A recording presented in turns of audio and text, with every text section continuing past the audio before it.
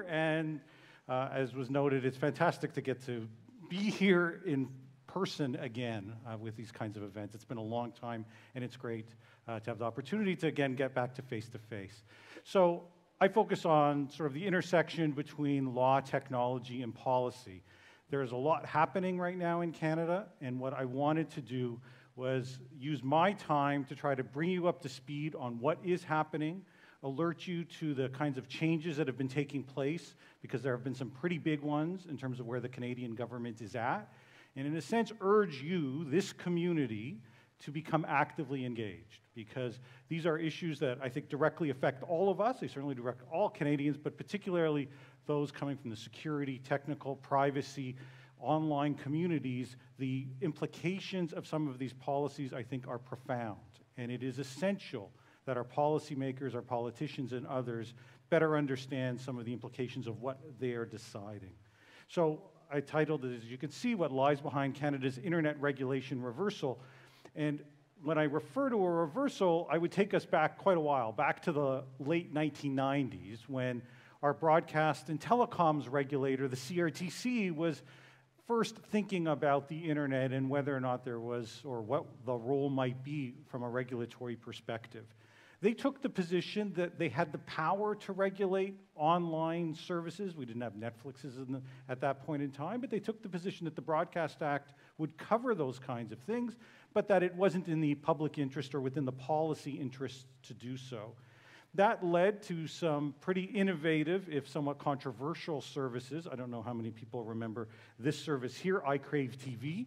It was, in a sense, the YouTube before there was YouTube, where this service was able to take over-the-air television streams, rebroadcast them, so that people on their 56K dial-up modem could try to watch this little box of television. The television broadcasters and others thought this was outrageous. Nobody would ever or should ever be able to watch video on the internet, they thought, and so tried to find ways to stop services like this. But the Canadian policy was largely designed to facilitate that kind of innovation. And it was that approach that was pretty consistent for many years. We can go back go forward, I suppose, a number of years later. Some of you may recall this incredibly cheesy video that then Prime Minister Harper put forward when he declared that there would be no Netflix tax. He loved Breaking Bad, was the television show he decided to talk about, and that there would be no internet taxation or no Netflix taxation. In fact, even in fairly recent times under the Liberal government, we had then Heritage Minister Melanie Joly look at this issue and come to the conclusion that Canada was better off working with many of the large internet services like Netflix rather than moving towards mandated regulation. In fact, this picture here, which would be unthinkable in the current environment, didn't take place that long ago. This was the launch of the Sidewalk Labs so-called Smart City project in Toronto, the Smart City proposal between Waterfront Toronto and Google. I served actually as Waterfront Toronto's the chair of their Digital Strategy Advisory Board, but the launch of this event, which of course includes the Prime Minister, includes the then Premier of Ontario, Kathleen Wynne, the Mayor of Toronto, and Google executives. Justin Trudeau doesn't want to be in the same city as a Google executive right now, much less appear on the same stage as one. I'm not sure that that's right. I don't think that's the kind of policy positions we ought to be taking, but that is where we stand now. And even as recently as the trade agreement between Canada, the United States, and Mexico, there was policies put into that trade agreement that were consistent with sort of pro-internet, pro-innovative approach that's eschewed some of the regulations that we're starting to see now. So for the better part of 2 decades in Canada, we had a largely hands-off, pro-innovation type approach, one in which those kinds of policies were imbued within our trade agreements, within the kind of regulations we saw, whether that was on broadcast or telecom, copyright, a whole range of different things. Well, where are we now, and why the change? Because there has been a significant change. The kinds of things that we see being focused on right now, either passed or debated right now in the House of Commons and the Senate, include changes to our Elections Act, changes to taxation-related policies, and a trio of bills. Bill C-11, which deals with online streaming, C-18, which is described as the Online News Act, And one further bill that isn't a bill yet, but will be one in the not too distant future, dealing with online harms, or now the government has framed it as online safety. I think it's worth noting what's not on that list. So for example, privacy, a key issue that we want to talk about on this, in these groups of talks, is not or has not been a top government priority. There was a piece of legislation that sought to reform Canadian privacy law introduced in the last Parliament, but it went absolutely nowhere. I've pretty much at this stage talked about as much about the bill here as they talked about it in the House of Commons. It was brought forward. They had scarcely any debate. It never went anywhere, despite the fact that I think there's a lot of people that would say that privacy ought to be one of the core priorities. So too with competition law, concerns around the role that some of the largest internet platforms play and trying to ensure that our competition laws ensure a pro-competitive environment where there's no abuse of dominance and the like. Yet that hasn't been a major priority. Taylor Owen from McGill argues that the kinds of approach that we see, both in terms of what's on the list, but notably what's not, highlights a government that seems to often be focused on symptoms rather than the cause. The problems that we see, whether that's some speech-related concerns or some of the kind of competitive concerns we see around content, tend to be symptoms of a broader problem, not the cause of the problem, yet the approach we've seen to date tends to focus on those symptoms. I like to think of this approach more as the government viewing the internet as a policy ATM, where there's plenty of money to be taken out. Just about all the legislative initiatives that we see envision new payments coming from the big tech companies in order to fund government policies, and in fact, they want the tech companies to fund the regulatory processes as well. Now, there's a compelling argument that those companies need to contribute more, but at a time when we are concerned, I think, or many are concerned, about our dependence on those companies, establishing structures in which our policies are dependent on those very companies only makes them more powerful and our dependence increasingly notable. So why has all of this happened? I wanted to highlight just a couple of things, and then I will get into what has been taking place so that if these are issues of interest, hopefully you can become more actively engaged.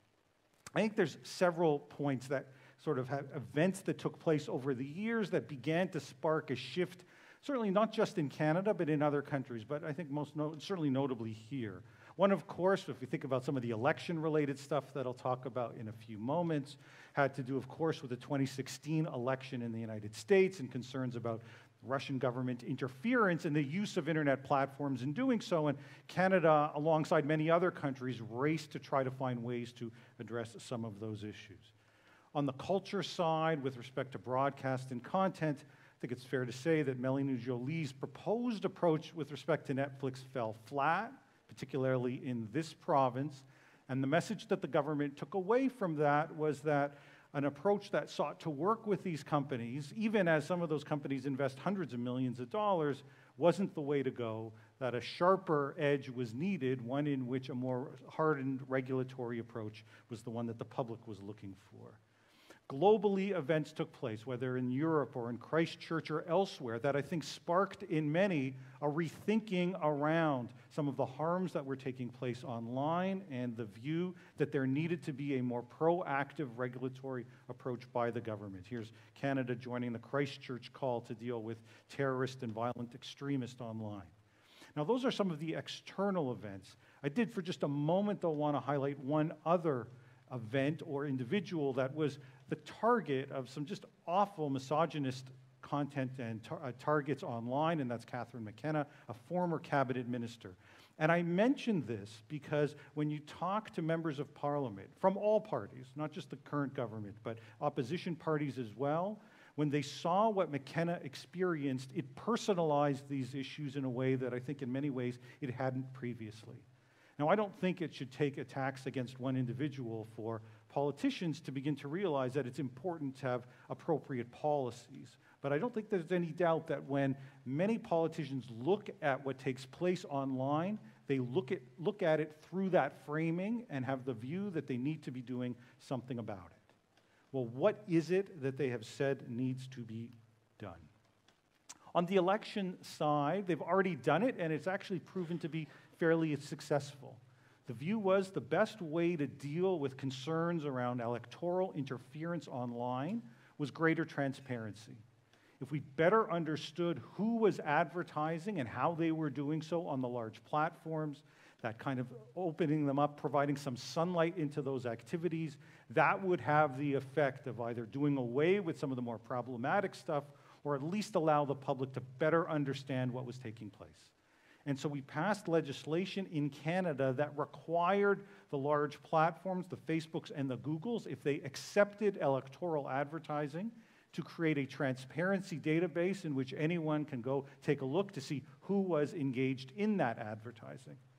Now, the response from some was to say, well, we're going to just walk away from this altogether. So Google said, our response, if the requirement is to build this infrastructure and create all these new rules, we're just happier washing our hands of this advertising altogether, and we will simply block electoral advertising during the particular period. Facebook, on the other hand, actually did create the database, the so-called now Meta Ad Library, and it is a fascinating experiment in the way transparency can have a real-world impact.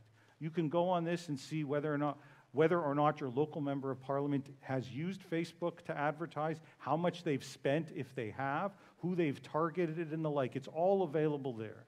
And what we learned was that when you make this kind of information more transparent, it doesn't necessarily stop politicians from advertising on platforms. In fact, it doesn't stop them from doing it at all. This kind of advertising often works. But what it does do is often stop some of the third-party, a bit more sketchy kind of advertising that in the past might have been disguised, harder to actually identify and find. Suddenly, once it becomes outed, it becomes transparent, the impact that it had is diminished, and much of that kind of advertising largely went away. Now, it's open to debate the extent to which a foreign government was looking to interfere anyway, but regardless, the approach that we took, one that didn't come in with high-handed regulations but said transparency can be effective, actually was a fairly effective approach.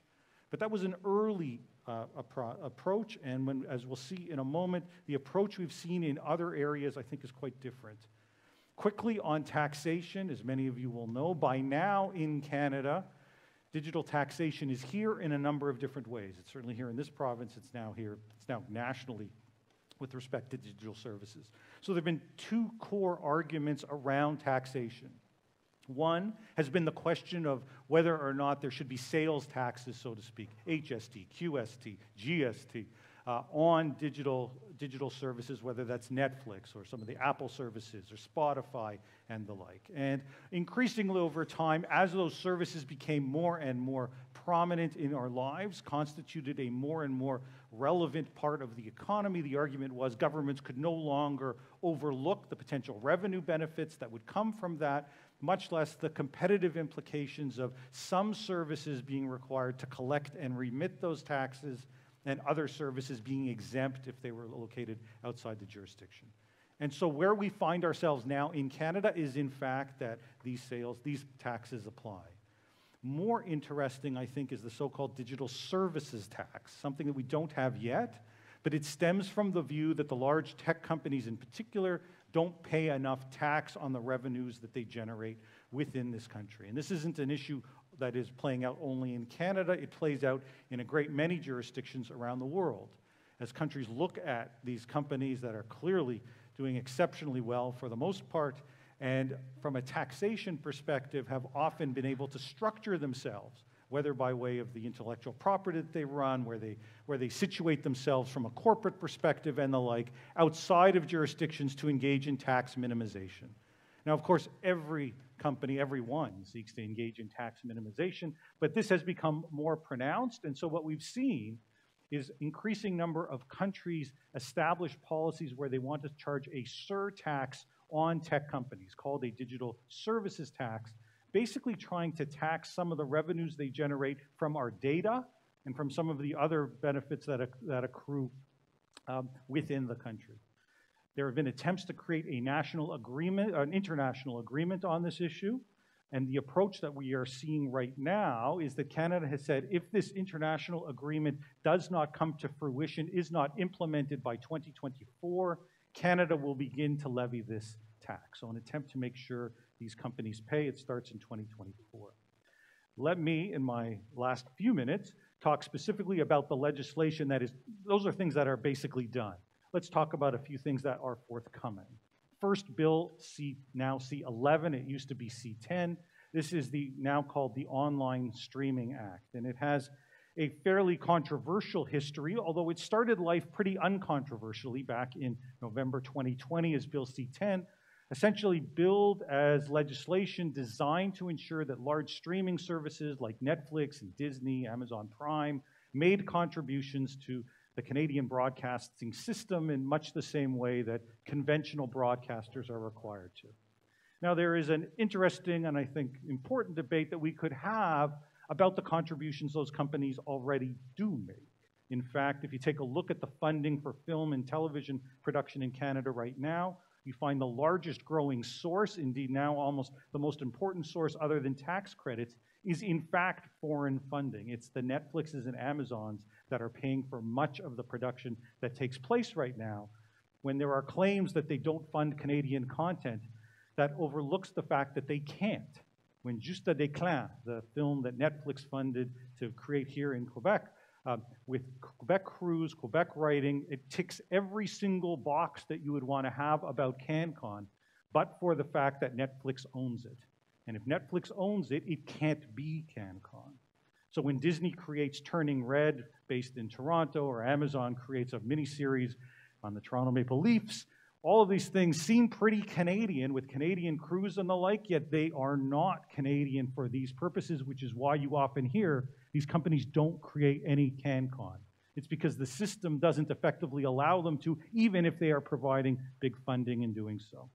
But nevertheless, it's not all that controversial to say, let's make sure that they provide these additional contributions. Where this became controversial was when the government said, not only are we going to apply these rules to the big streamers, we're going to apply them as well to user-generated content.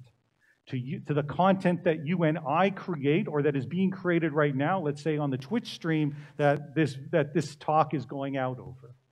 The view of the government was all of that are programs that might also be or should also be subject to some form of regulation. That sparked a fair amount of controversy. The bill didn't pass. It is now back as Bill C11. And while the current Heritage Minister, Pablo Rodriguez, has said that he has fixed the issue, just last night, even the CRTC chair, Ian Scott, said, no, the reality is the bill does give us the power to regulate user content. Frankly, anyone that reads the bill can see that that's plainly the case. Well, what does that mean? If we get into the issue of regulating user content in this world, part of it means discoverability requirements, where the CRTC could go to YouTube or TikTok or Instagram and say, we want to ensure that Canadian content gets prioritized in what people see. Which sounds great unless you're a digital-first creator and it's not even clear that you can be identified as Canadian for the purposes of some of these services. This isn't something that they typically even have information on. But it gets worse for digital-first creators, especially those that generate most of their revenue outside of Canada. Because the algorithmic choices that take place, let's say, on a service like YouTube, looks not only at what people click on, but also what they choose not to click on. And if people's YouTube feeds are suddenly filled with content that is there, not because the algorithm tells them that this is something they might be interested in, but rather because a broadcast regulator says this is the kind of content that has to be included, the likelihood of clicks is far lower than the kind of content they're looking for. The problem here is that the message that sends to YouTube and its algorithmic choices that this is content people don't like. When they're presented with it, they don't click on it. And so what you end up with is more potential views in Canada, but the multi-billion person audience that is located outside the country, that so many of these creators depend upon, well, those people suddenly find themselves demoted elsewhere. And so bringing in the government to say that they're going to regulate this kind of content raises enormous numbers of concerns. Now, we've also seen the government move forward with Bill C-18, online news, which also I think starts from this view that, who could oppose? We know that many of the news services right now are struggling. We should find a way to support them. And the approach that the government has chosen is to follow a model that started in Australia. It basically starts by saying, let's identify the platforms that we want to make sure make contributions. Google, Meta, Facebook, perhaps Twitter, Apple, LinkedIn, Microsoft, and some others. And then let's decide which so-called news organizations qualify, and the government's taking a very broad approach. It's not just traditional newspapers, it's broadcasters, it's the CBC, it's radio stations. All of these are potentially subject to it. In fact, you don't even have to be Canadian in order to qualify for the system, so long as you have a couple of Canadian journalists. Let them negotiate a deal. If they are able to negotiate a deal, let's have our broadcast regulator review it to decide if it's good enough. If they say it's not good enough, then they say, sorry, not good enough. And you go to a mandated arbitration system in which both sides must put forward offers about what they're willing to pay, and the arbitrator will have to make a decision. And the government even dictates some of the kinds of things that can be offered as part of this process. Now, from the government's perspective, this was said in the House just a week or so ago, it's simple. Tech giants need to compensate Canadian journalists when they use their content. That's it, no more, no less. This is a market-based solution. But when we take a look at what the legislation says, take a look at what use, so-called, actually means. Now, I should start by noting use isn't even a term in this legislation. It doesn't talk about using news. It talks about making news content available. Well, what, according to the Canadian government, is making news content available? Well, part of it is reproducing the news. So if you took a news story and you made it available in full text, let's say in a Facebook chat or on Google, that's something that would be required to be paid for. And I think many would say, well, we can understand that. But take a look at the second part of this definition. Access to the news, including any portion of it that is facilitated by any means, including an index, aggregation, or ranking of news content. Think about what some of that stuff might mean. Even the first one, news content or any portion of it. Put forward a headline on Google, or on Facebook, that's making a portion of it available. Create an index of Montreal-based newspapers, which Google does, just to their front pages, not to actual news stories. That's facilitating access to news. This idea, the government's view, is that all of these things are somehow of value, not to the news site that's actually getting this traffic delivered to them, but instead somehow Google is benefiting from sending that traffic on to these sites, not copying the news, in some instances just sending it along. Now, at the moment, this only applies to, or would only apply to, the large internet platforms. But think about what the government is actually saying here, the idea that base search indexes might be compensable in terms of requirements to pay. Linking might be compensable in terms of a requirement to pay. And then ask yourself, what makes the news so special? If it's news requires payments for links, if it's news that gets to require payments for inclusion in a search index, what is to stop anyone else from saying, hey, Google, you put my website in your index, I'd like to get paid too. Hey, Facebook, someone created a link to my blog, shouldn't I be paid as well? And suddenly, that kind of free flow of information that we all depend upon is lost. Now, this slide you cannot make out, but this is just a slide that highlights the number of issues and policies as part of this bill that are dictated by either the government or the CRTC. I put this up to tell you this is what the government thinks is limited market interference. It's deciding everything from who participates to what these agreements can look like, ultimately to approving the agreements themselves. Now, finally, in my last 2 minutes, the last issue, so-called online harms, now often called online safety. Issues around hate and terror and the like online. Now, on that process, the government conducted a series of private consultations and had planned to introduce legislation, but held off given the controversy over C-10, and I think the prevailing view that the then Heritage Minister, Stephen Guilbeault, was maybe not the best communicator when it came to that bill, much less a bill dealing even more controversially with online harms issues. So what they did instead was hold a consultation last summer, and made the decision not to make the submissions available to the public. Instead, they issued a What We Heard report in which they said that they summarized what they heard, they acknowledged that there were criticism, and they said, we'll create a new panel to take a look at some of these issues. Now, I should note that I launched an access to information request that said, hey, I think if you launch a public consultation, you ought to make the submissions that you receive publicly available. Now, I got those submissions about a month ago, and it turned out that the government's report didn't tell the whole story. You had companies like Twitter compare some of the policies to internet policies in China and North Korea. You had groups ranging from Muslims groups and Jewish groups and other vulnerable groups all saying that the kinds of risks that this put forward were significant in and of themselves. In other words, the legislative proposals that were designed to help support and protect groups actually were creating potential harms. And the reason for that is that the government envisioned things like proactive monitoring, requiring platforms to proactively monitor chat and activities on these sites. And if they identified content that they thought violated some of the laws, to proactively disclose that to law enforcement. Think about the possibility that you post something without context in a chat and an AI sees this and for whatever reason thinks this represents a threat and notifies the police as part of it.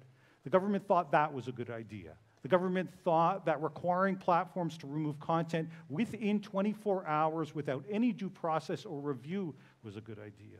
The government thought that website blocking for those platforms that wouldn't block that kind of content was a good idea. Let's conscript all the various telecom providers to build in blocking technologies and then require them to block these sites. That's why you saw so many speak out against it. So let me just conclude by saying there is a lot happening. There has been a major reversal in the way that the government has approached these issues. And I would say candidly and quite discouragingly that despite some of the voices that we've seen to date, they for the most part have been largely ignored. The government is marching ahead, sometimes in my view engaging in just plain gaslighting, in which they say that the legislation says one thing when anyone who takes the time to read what the legislation actually says realizes it's the opposite. That said, the time is now for these policies. There are going to be hearings, for example, on C11 in the next few weeks. There is an opportunity for concerned Canadians to make their voices heard. Regardless of what your view happens to be, we deserve policies that reflect the broad view of Canadians and is properly informed by those who are expert not just on some of the speech implications, but on the technical side too. There's an opportunity here, and I hope many in this audience will grab it. Thanks very much for your attention.